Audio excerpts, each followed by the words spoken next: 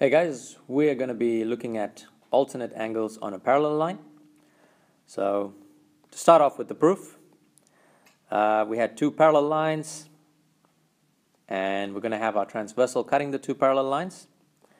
And let's just see, we're trying to prove the relationship between the angle read, angle R, and angle B. Now if you've been watching this series, you know before this we actually covered corresponding angles on a parallel line.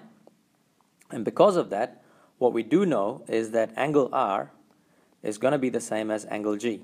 So we can say angle R equals angle G because we know that, corresponding angles are equal on parallel lines.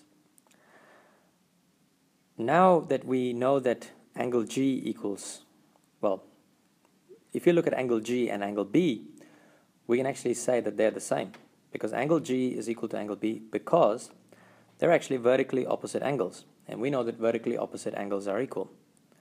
Now, if angle R equals G and angle G equals B, then we can clearly say that the red angle is actually the same as the blue angle. So we can actually say R equals to B.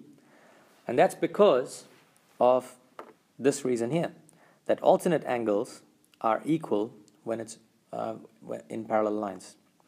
That's what this reasoning would be. Okay, let's have a look at an example.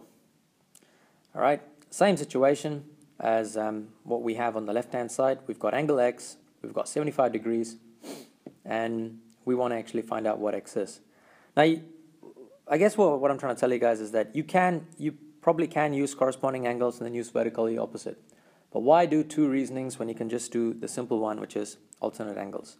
So in this case, you can clearly say that angle X equals 75 degrees because alternate angles are equal in parallel lines.